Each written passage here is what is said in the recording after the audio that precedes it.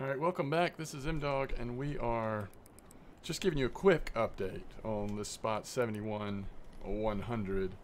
And if you've watched the videos in the last few weeks, this has been a really nice eyed spot. And then it went really dry to the point where you just would kind of catch freshwater crayfish and river mussels and nothing else was here.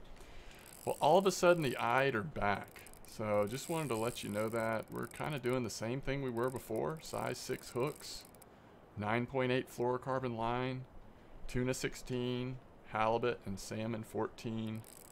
Boilies are all working. Now, I will tell you this, the catfish are in the water.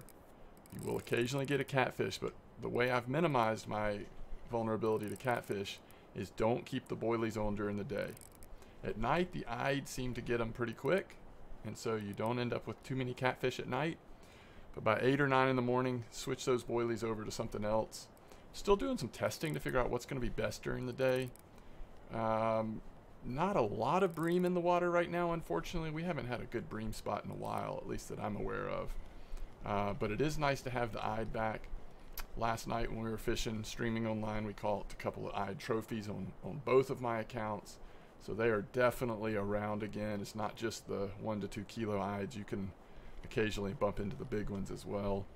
So this is, once again, a nice spot if you're looking for some decent, steady silver for feeder fishing at Volkhov. 71-100 is a good place to do it.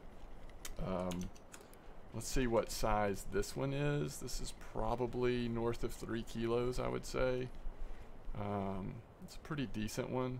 Every once in a while you get like a surprise 3.5 trophy that doesn't quite feel like a trophy. That could be one of these.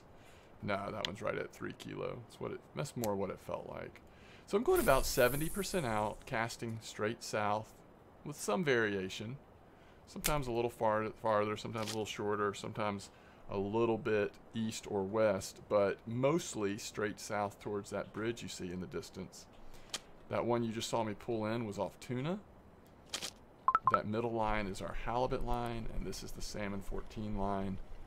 So we're going to make this a short video, but I will at least let you see one more fish come out of the water. It's 4:45 in the morning, and so I would say, you know, I'll keep them in until about 8, and then I'm going to switch it over to something else. If I figure out what seems like the most efficient bait to have on during the day, I'll definitely update with a new video or update the text of this video. But mostly what you're seeing are things like chub and just kind of other random stuff during the day. But as you can see, overnight the eyed are very consistent biting on these baits, and if you're patient you'll get some trophies as well. So as always, thanks for watching, and it's exciting news that we can come back to 71-100 and catch some nice eyed. There's definitely been some other spots as well. We've tried a ton of spots in the last week or so.